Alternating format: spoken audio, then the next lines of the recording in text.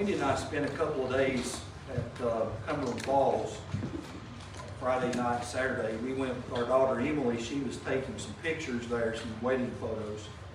And I met a guy from Illinois who had one of these. You probably haven't seen one of these because they're fairly new in the United States, as I understand it. But this guy was very proud of this trike. I just call them a three-wheeled motorcycle. But he was pulling it off of a trailer there at the lodge where we were staying, and he proceeded to tell me all about it. And I thought to myself, what a sleek machine this thing is. I mean, sitting here in this parking lot, I mean, this thing, it just seemed like it was almost ready to just roar to life. I mean, just a marvel, no doubt, of engineering. This thing boasts the latest technology, top-of-the-line features.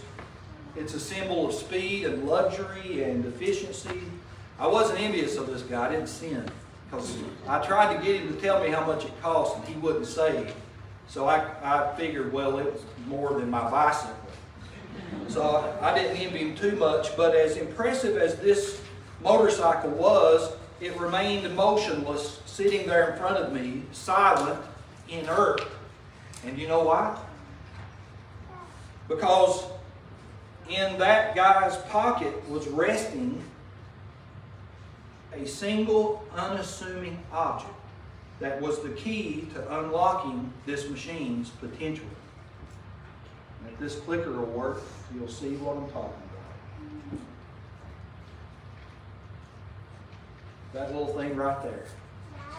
Key fob. That key, no bigger than the palm of your hand, that was the linchpin, that was the crucial element that bridged the gap between the potential of this machine and the action of this machine. Without that key fob, this motorcycle, no matter how advanced, no matter how finely tuned or elegant this thing may be, it is rendered utterly powerless without that key. And just like that key, just as it is indispensable to that motorcycle functioning, there are certain essential elements in the Christian life that are also indispensable. And that's what we're talking about in this series. We're talking about 5 indispensable things. These are things that you cannot do without and be a faithful follower of the Lord. These are things that you absolutely must have. In the first lesson, we talked about faith. Faith is the primary thing. In fact, the Bible says that faith is indispensable to pleasing God. Without faith, you cannot please God. In the second lesson, we talked about works. Now, when we say works, we're talking about obedient actions. And just as faith is indispensable to pleasing God, works are indispensable to showing our faith. Today we're going to talk about another indispensable element, and that element is love. Love is indispensable to the Christian life. Just as faith is indispensable to pleasing God, just as works are indispensable to showing our faith, love is indispensable to our works. In fact, that's the argument that the Apostle Paul makes in 1 Corinthians chapter 13. In the great love chapter, he talks about the great things that a person may do, and then he says, having done them without love, renders those things utterly ineffective. He's saying it comes to nothing. Look at 1 Corinthians 13 here, verses 1 and 2. Paul said, if I speak with the tongues of men and of angels, but do not have love, I have become a noisy gong or a clanging cymbal. I'm just making a bunch of noise. And if I have the gift of prophecy and know all mysteries and all knowledge, and if I have all faith so as to remove mountains, you talk about faith, enough to move mountains, but do not have love. He said, I'm nothing. I'm nothing without that. Now this is important in the greater context of the book of 1 Corinthians, because the Corinthians had been endowed, as Randy was talking about in the first session this morning, with spiritual gifts. and they had received these gifts by the Spirit of God, but they were using them without love for one another. Instead, there were feelings of jealousy among the Christians at Corinth. There was an attitude of superiority. There was a competition going on between these brethren, and all of that prompted Paul to show the nature of the love that ought to motivate Christians in their work.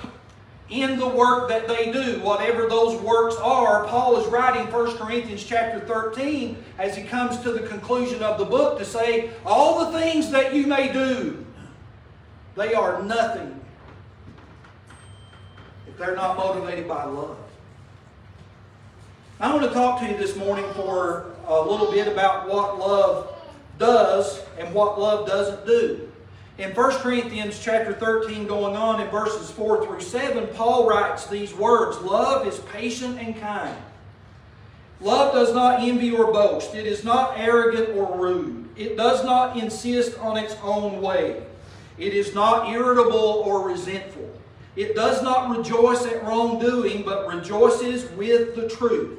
Love bears all things, believes all things, hopes all things, endures all things." Now, I've been reading this passage of Scripture for several weeks now, and my focus mainly has been on my own shortcomings with a view to improve, because I know that in this context I need to improve.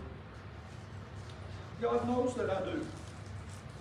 I'm seeking God's grace and God's power to turn this biblical truth into real life for me. And I hope that you will pray that prayer as well as we're journeying this year towards spiritual growth as a congregation, as individual Christians. May it be our prayer that God would help us to make this biblical truth real to our lives. Especially 1 Corinthians 13 verses 4 through 7. But I've looked at this passage of Scripture. Here's the question in my mind. What is Paul doing here?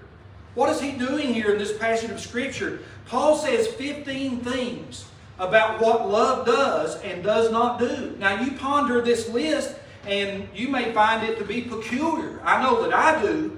I mean, if you come to expect 1 Corinthians chapter 13 to be a definition of love, it just doesn't work that way. It just doesn't work very well as a definition of love, because some crucial things seem to be missing out of this chapter. Just think about other places in the Scripture where the core of love is defined.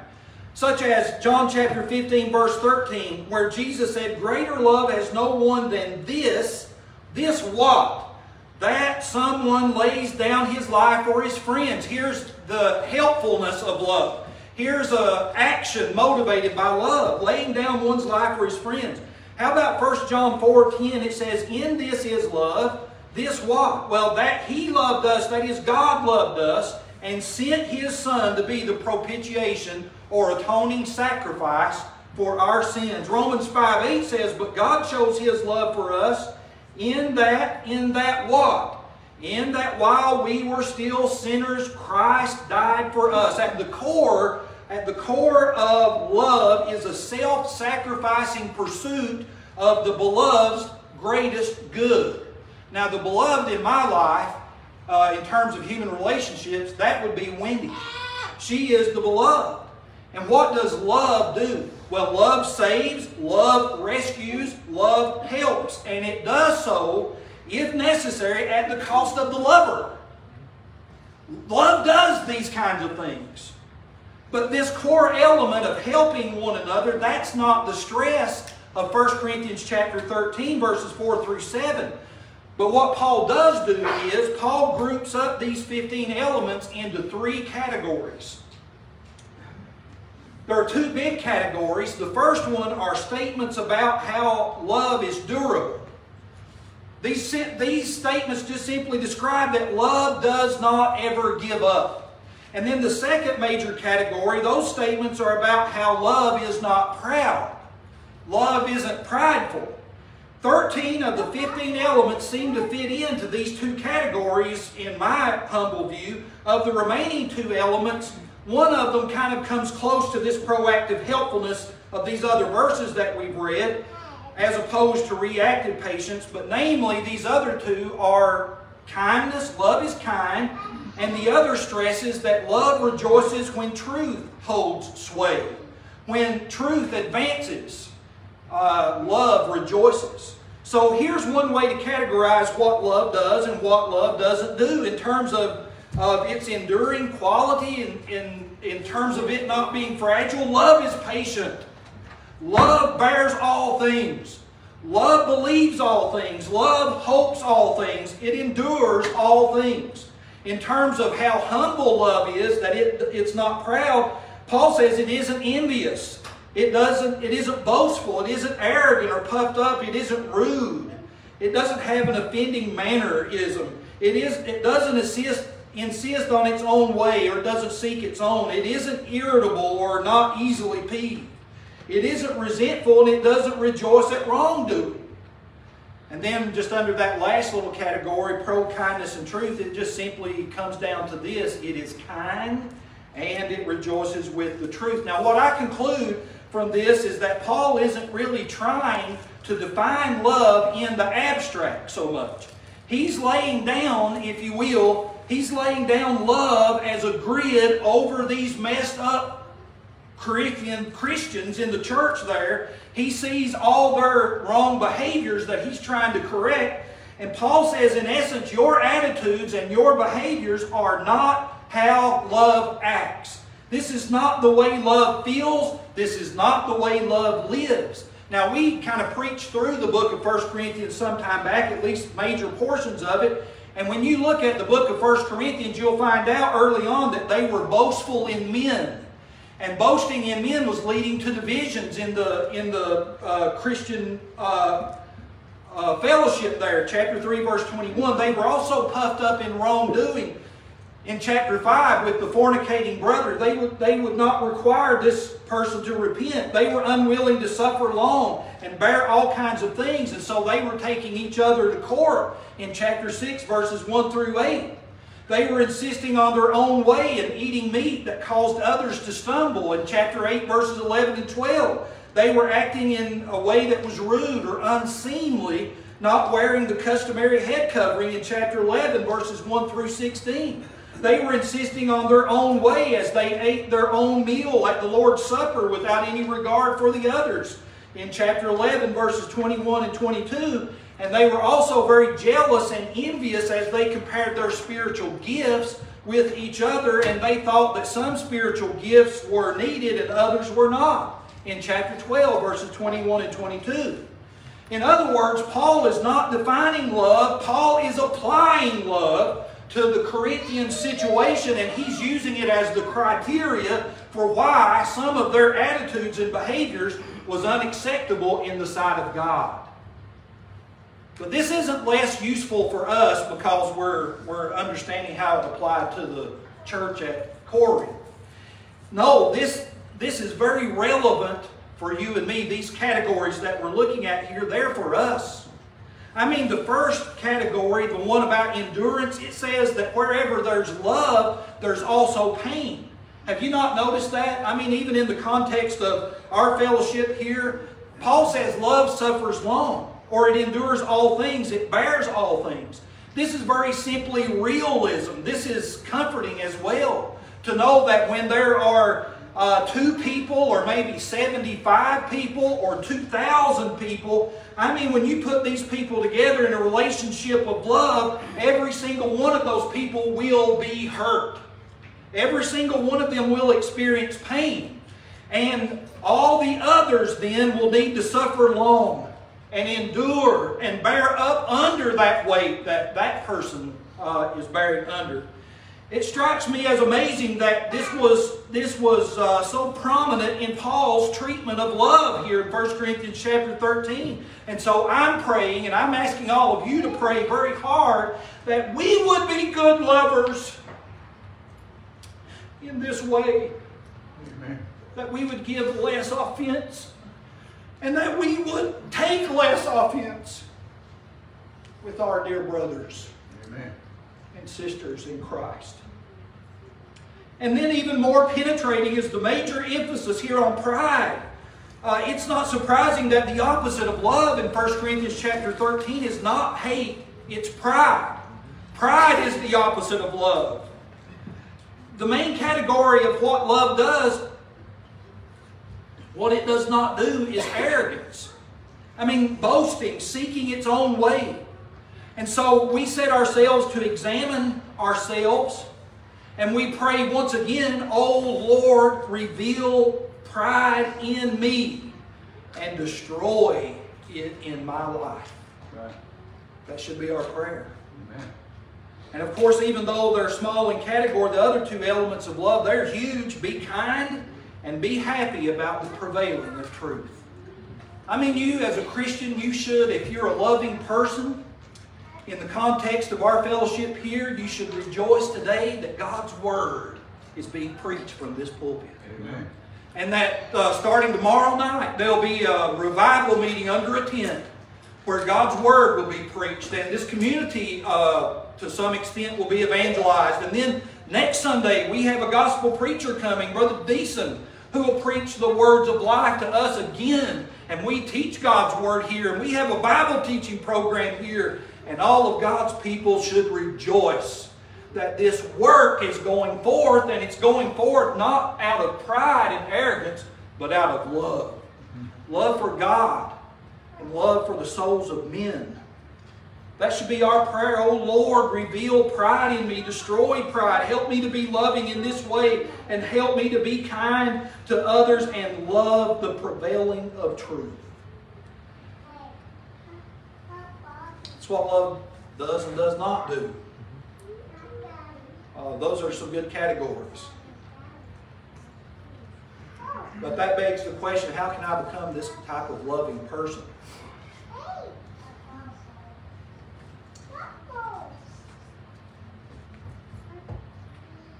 Listen, I'm going to tell you something here.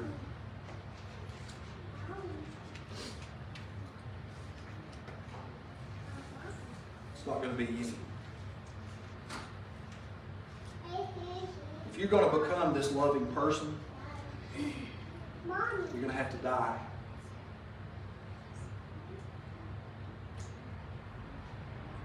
Because in the Scripture, a call to love is a call to death. I want you to look at John chapter 12 here, what the Lord said in verses 24 through 26. John chapter 12, verses 24 through 26. He says to His disciples, "Truly, truly, I say to you," and you can underscore this, "unless a grain of wheat falls into the earth and dies, it remains by itself alone." Now, He's not really talking about wheat here. He's talking about the behavior of His disciples and the good that they may or may not do in their lives. So He says, unless a grain of wheat falls into the earth and dies, it remains by itself alone. But if it dies, it bears much fruit. He who loves his life loses it, and he who hates his life in this world shall keep it to life eternal. If anyone serves me, let him follow me, and where I am, there shall my servant be also. If anyone serves me, the Father will honor him. Now, there are 4 great promises in these few verses, and there are 4 great life-shaking demands. First of all, He says your life will bear fruit. That's a great promise, but only if it falls like a seed into the ground and dies. He says you'll keep your life for eternal life. That's a wonderful promise, isn't it? But He said only if you hate your life in this world. He says you'll be with me where I am. Now, Jesus is getting ready to go to the cross, and when He's talking about them being where He is, He's talking about them getting up on a cross and dying with Him. He's talking about the journey to Calvary. He says you'll be with me where I am if you follow me to Calvary. And then you'll be with me in glory, because that's where Jesus is now. Right. And then He says God the Father will honor you. That is, if you serve me, if you serve Jesus. Great promises, life-shaking demands. Here's the question. How then can I, as a husband and father, How can I, as a preacher and an elder in the local church, how can I, as a man, how can I die in order that my life might bear fruit? Well, I'll tell you, Jesus said it's through dying. We're talking about spiritual growth in our lives personally and in the Lord's church here locally. And I hope that we are all praying for revival. We sang a song about revival this morning. And I'm going to tell you, we will see that revival with fruit-bearing power when dying precedes the reviving. Dying first. That is me dying to me, and you dying to you, that we might live for Him who loved us and called us through the gospel. That's what Jesus is teaching here. And this is the only way that you can become a great lover, like Paul describes in 1 Corinthians chapter 13. If we are to see Christ and show Christ in our lives this summer, this year, or any time, we must first die with Christ. Now here's a question. We'd already talked about how necessary works are to faith. Faith without works are dead, being alone, James says. So let me ask you, does John chapter 12, verses 24 through 26 contradict John 3:16? You know, someone might hear what I'm teaching or what Jesus has said here in John chapter 12 and ask, well, is this a contradiction of salvation through faith?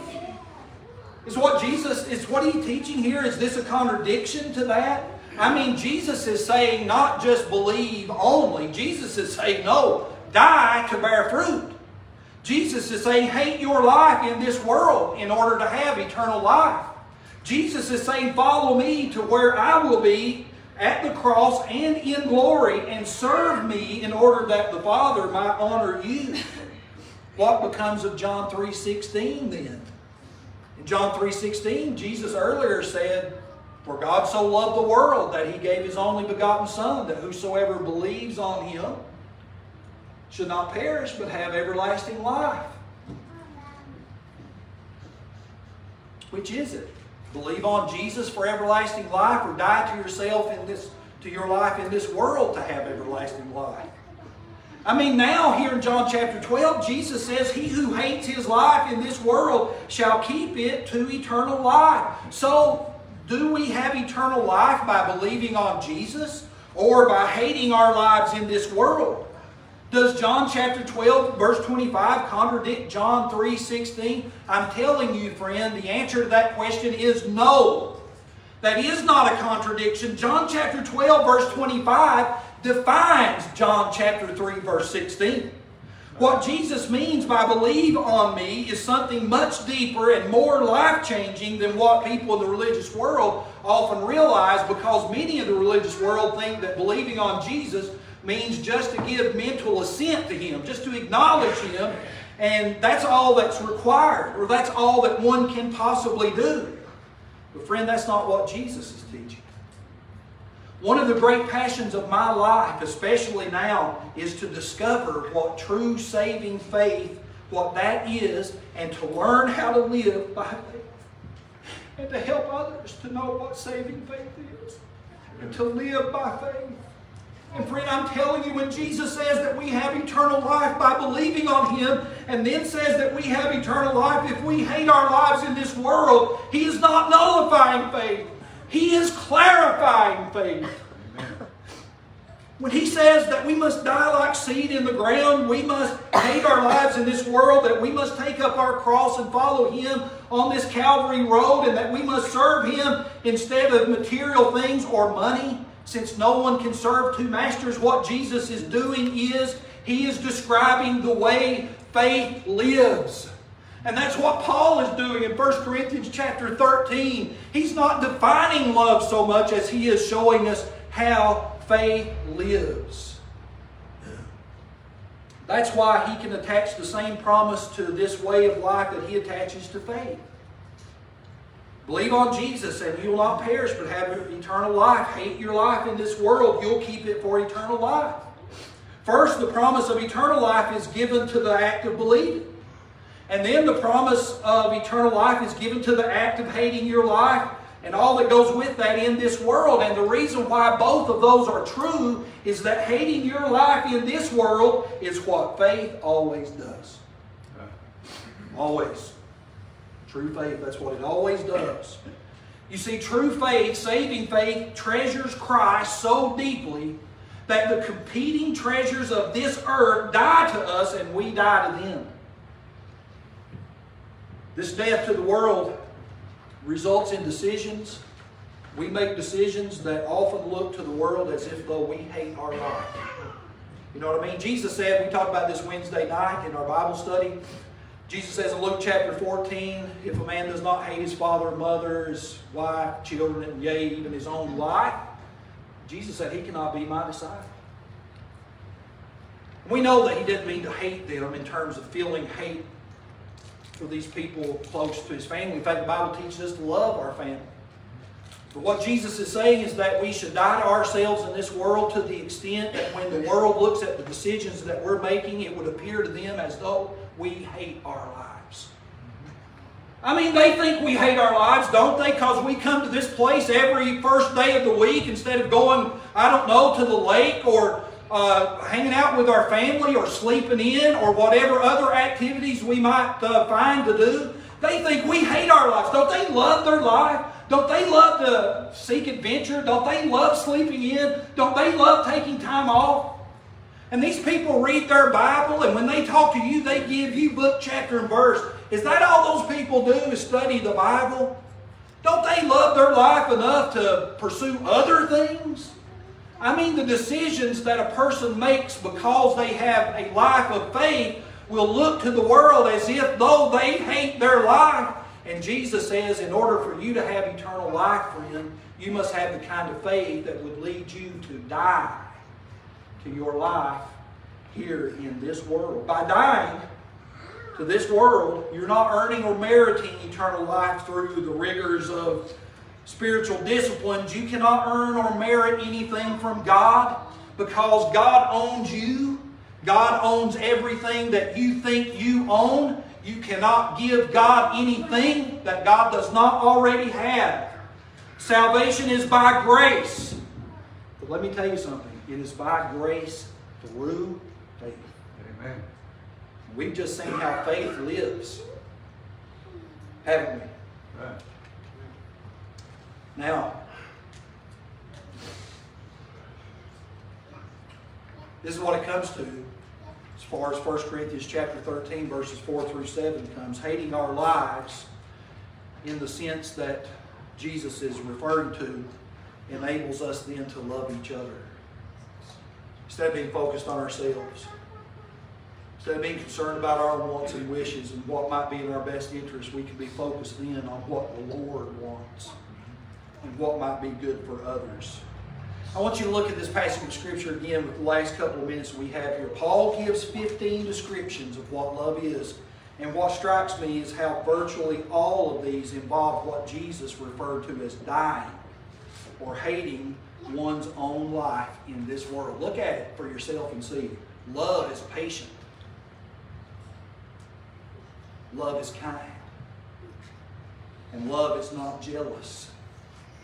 Love does not brag and is not arrogant, does not act unbecomingly, it does not seek its own. It is not provoked or easily provoked. It does not take into account the wrong suffered. It does not rejoice in unrighteousness, but rejoices with the truth, bears all things, believes all things, hopes all things, endures all things. Now, as we're seeking spiritual growth and as we pray for revival, it will have to look like this when it comes, or else it will not be of the Spirit of God. Love is the fruit that the Spirit of God bears in the lives of those that follow His leadership. And so if we are on the right track, that there might be dying before there's reviving, then it is not surprising to see that before there can be love, there must be death. And that death was my death. That's right. Amen. And yours. Amen. Let me give you just 3 examples here very quickly, and then the lesson will be yours. In this context, Paul says love is patient and love is not provoked. You take from verse 4 the description, love is patient, and from verse 5, love is not provoked. More literally, verse 4 says, love suffers long. The phrase in verse 5 is also rendered, love is not easily angered, or love is not irritable. So you can see that these two, easily provoked, it isn't easily irritated or angered. That's the flip side of suffers long and is patient. Now, by nature, none of us likes to be interrupted when things are going well. We don't like delays in our plans. We have strong cravings for a trouble-free life. We tend to get irritated when our best laid plans go awry, or when somebody messes up our best laid plans. We don't like traffic tie-ups on the highway when we have somewhere important to go, like Walmart. We don't like overheated cars on vacation. We don't like babies crying in the night. We don't like any of those kind of things that rub us the wrong way. But Paul says that's not love. Love is just the opposite of that. Love is patient. And love is not easily provoked. Now, I'll tell you what, I have a lot to learn still in my life. Paul says love suffers long, and it is not easily provoked. So what becomes of this whole side of us that suffers short? I mean, what about that? I mean, how many of us have a short fuse? How many of us would say this morning, I'm easily provoked, I easily complain, I easily grumble, I easily get angry, I easily criticize others? The answer to that, friend, is you got to die. You hear me? You got to die. If that's you. To love like this is to die.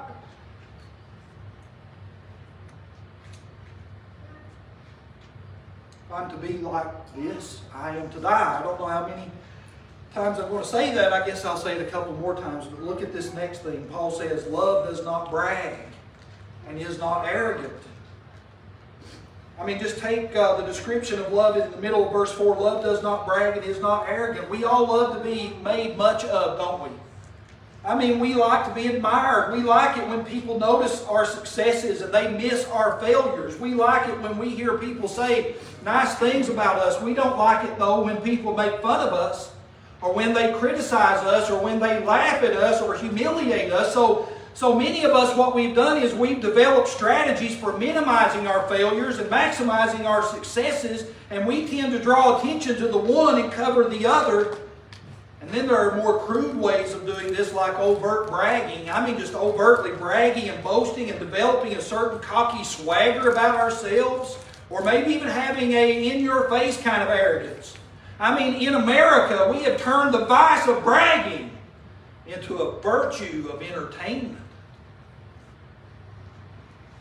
Self-pity even and boasting are both forms of pride. One is pride in the heart of the weak, and the other is pride in the heart of the strong. But now Paul says love does not brag, and it is not arrogant. It just doesn't speak much of itself, I suppose. It's not puffed up with its achievements. It isn't too concerned even with its own hurts. Love is others directed. That's what it is. It's not self-consuming, which means that a massive craving in our heart must die if we are going to love.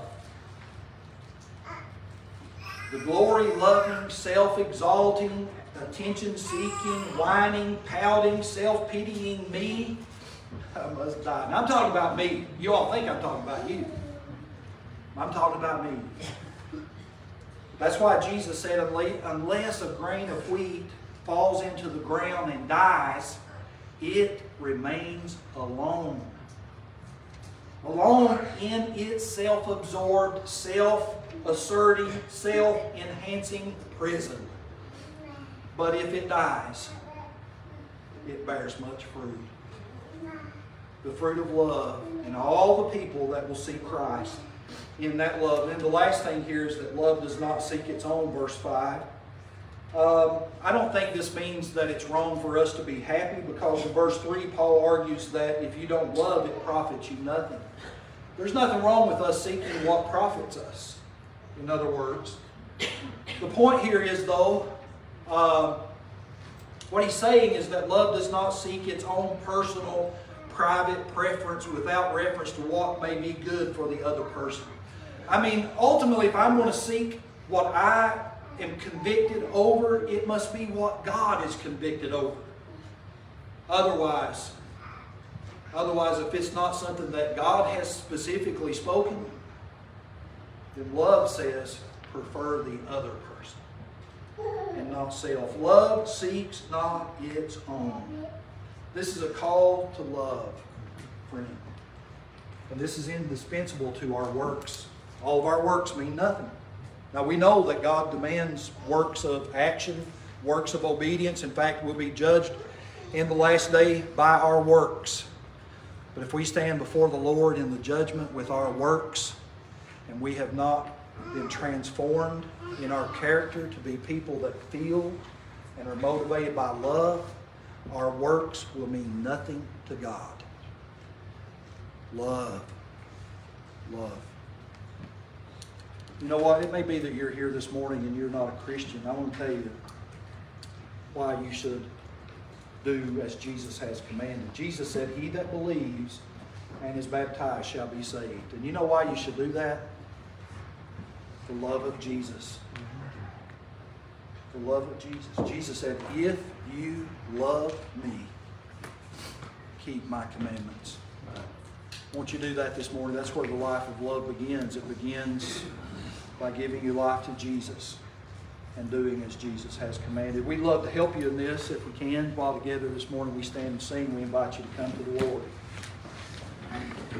Sing the